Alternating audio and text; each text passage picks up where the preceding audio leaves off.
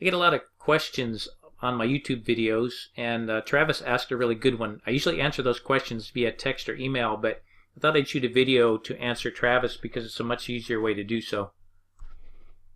Okay, so his question is regarding superheat, subcooling, and the refrigeration process video that we shot several months ago.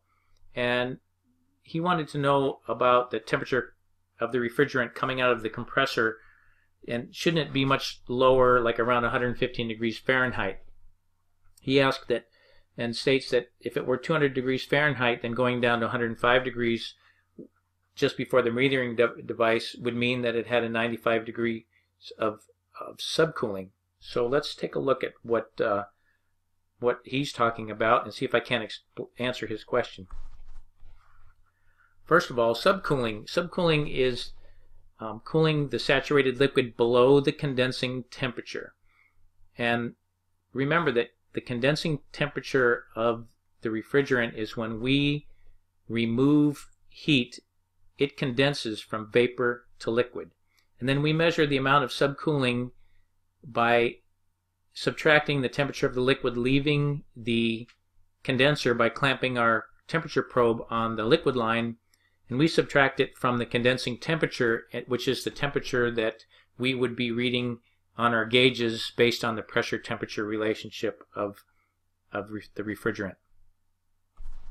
So this is the video diagram that Travis was referring to, and he's talking about right here we have 278 psig and 200 degrees Fahrenheit of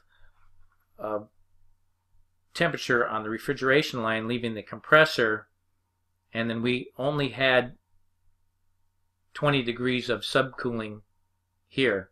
So just to give a little reference, on this diagram, this is the wall of a home, for example. This is the indoor unit, air handler and evaporator coil. This is the outdoor condensing unit. So let's just break this down so it's a little bit more clear. Just remember right here, this is our superheated vapor coming from the evaporator coil inside the house. And now we have just the outdoor unit that we need to talk about.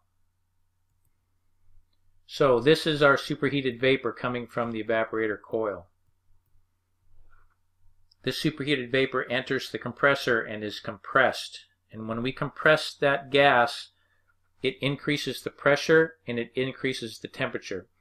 And in this diagram here, in this example, we have increased the pressure to 278 psig, and the temperature leaving of the superheated gas leaving the compressor is 200 degrees Fahrenheit.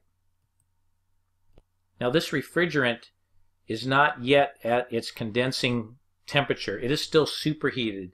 So at the beginning portion of the condensing coil, we are getting rid of that superheat that we picked up over here in the evaporator. So it is shedding sensible heat. So as it travels through this portion of the condensing coil, it is dropping the temperature from 200 degrees Fahrenheit to 190 degrees Fahrenheit, and it continues to drop towards its condensing temperature. Now let's take a look. We have 278 psig pressure. Let's see what the condensing temperature is for 278 psig. Alright, so we're using R22 refrigerant, which is this column right here. But we're going to have to go over here and find 278. There it is. 277.9, which is 278. R22. Our temperature is in this column here, so let's follow it over. So our refrigerant at 278 psig will begin to condense, which means change from vapor to liquid at 125 degrees. Okay, so as our superheated vapor begins to cool down and travel through the condenser, when it hits 125 degrees and it's at its condensing temperature, it will start to change state from vapor to liquid, and it does so throughout the condensing coil. So it's changing state, vapor to liquid, vapor to liquid, vapor to liquid, vapor to liquid, until it is at this point 100% liquid.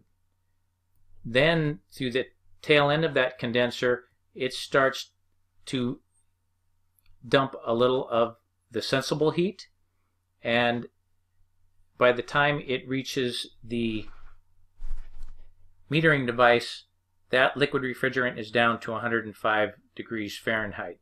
So if we take our condensing temperature, which is 125 degrees Fahrenheit, and we saw that on our pressure temperature diagram, we subtract the temperature of the refrigerant as it leaves the condenser, which is 105 degrees Fahrenheit, we end up with 20 degrees of subcooling.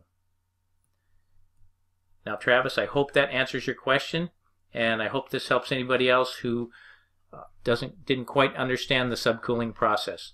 So please remember, subscribe to my YouTube channel, and if you have any questions, go ahead and post them up there, and I will shoot some videos to answer your questions. All right, see you on the next video.